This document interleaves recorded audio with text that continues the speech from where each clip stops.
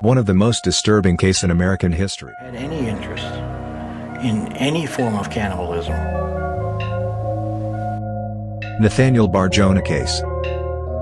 Nathaniel Bar-Jonah was a convicted child molester who became obsessed with cannibalism while serving time in prison.